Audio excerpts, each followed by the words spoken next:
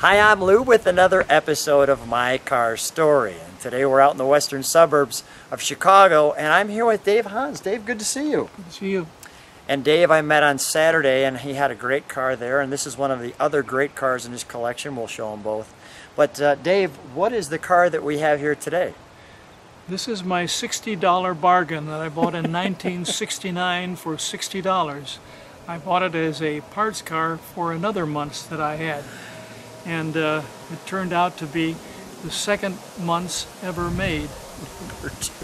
And the first 28 were what? The first 28 were made in Glendale, California, in the shops of Frank Curtis, a name that's well known in the Indianapolis racing circuit.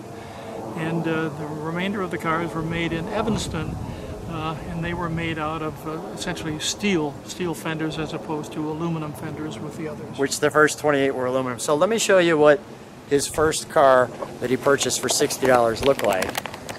And with that being said, this was the purchased car here, right there. There's VIN number 102, that was $60. And I want to just take a moment to show you kind of the details of this car here. And I'll let that scroll down slowly so you can pause your computer. But with that being said, let's go to our featured attraction, which is this. Come on right alongside me, Dave. So, your car, that's something you don't see in your rearview mirror at all. How many Muntzes are left? They're estimating that there were 50 or 60 Muntzes left. And how many are there originally? Because I know there was some controversy on that. The original, the number of cars that were made of total production of Muntz automobiles was 198. And this is in conflict with a previously published number of 394, which is a figment of someone's imagination way back when. And first of all, I mean, this car is stellar example of what a Muntz Jet should look like. I want to let people just take it in. We have the privilege today of having just a great day and the sun beaming on that car. This, for all intents and purposes, is a brand new Muntz Jet. I want to just show that logo. We have it in the upright position so you can see that. Just tremendous. Now we've got this sharp rake on the windshield. What's the color of this car? It's actually called Merlot. Okay. It looks like a wine. It is. It's what we think that one of the original colors offered, which was called Tahitian Red, would have been. And this whole roof comes off. It's one big piece. It's a removable hardtop. Removable hardtop. And let's take a look. The thing with the Muntz in this time frame, which was amazing, was this is a very fast car for its time. You could see how wide it is and how low it is. And this car was known to, what was it, 120 miles an hour was top speed? Or? Actually, there was one that was outfitted with a race-equipped Mercury engine, which was clocked at 140 miles an hour. Wow. On the Bonneville Salt Flats. And that's hauling. That's hauling, for sure. This is just so wonderful. Look at the bumpers. I mean, it has... with the skirts, I mean, everything on this car. How long does it take you to go from $60, what we saw, to taking the time to get this? I'll let you open it. I'm not sure how that opens. I just give it a yank. Okay. Lou, pull it. How long did it take to put this to the concourse level that it's at right now? It's difficult to discuss. Okay. It was a long time. All right. And there's that emblem that we've seen. And the turned dash well before the Pontiac Trans Am.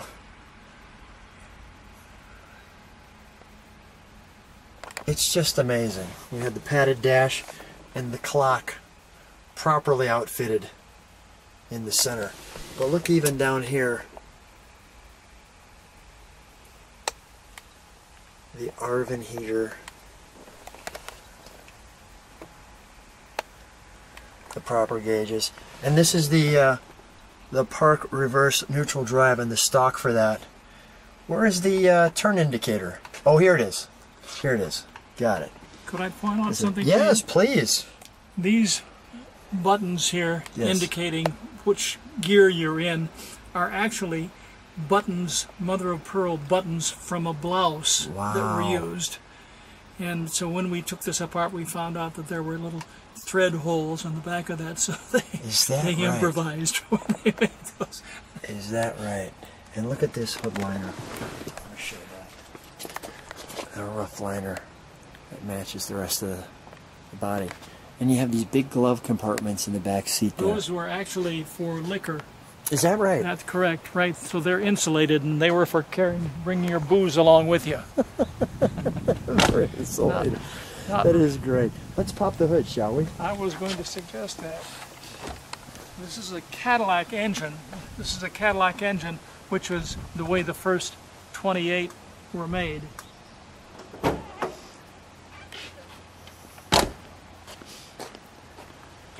And they normally had 2 carburetors, but in the true spirit of what the Muntz is, we've done a little modification.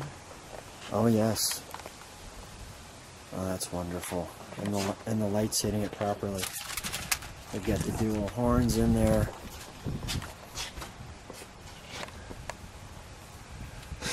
Tell me about these Hildebrand equipment that I'm seeing here. It was a speed equipment manufacturer back in the 50s. Hildebrand. So this is Hildebrand, thank you. So this is all properly the way it was done. Oh, absolutely. Absolutely.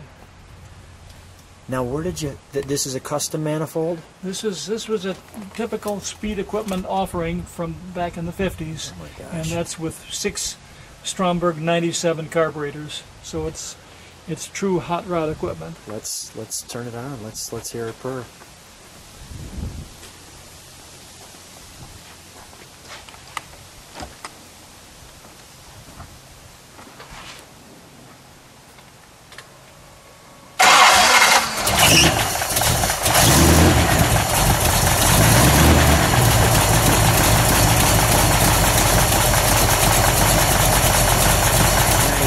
Let me hear it idle for a second.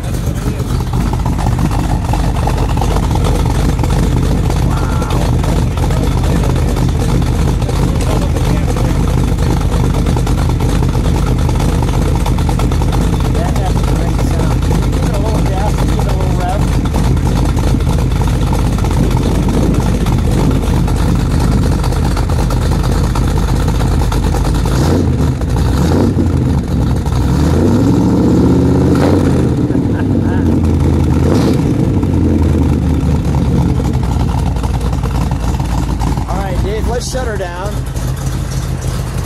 and hop on out.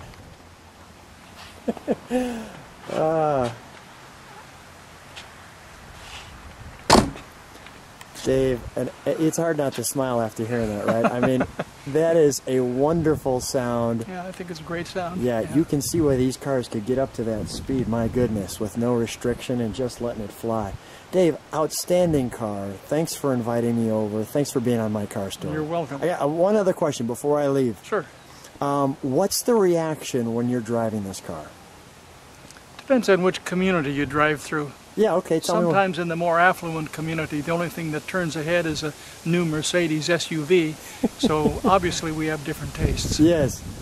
Excellent. And when you're in the right community who understands what this is, what do they act like? People drop jaws, you know, and they act like me. They run right over. Right. Dave, a pleasure. I'm looking forward to seeing a few other cars in your collection. Thanks for being on my car story. You're welcome.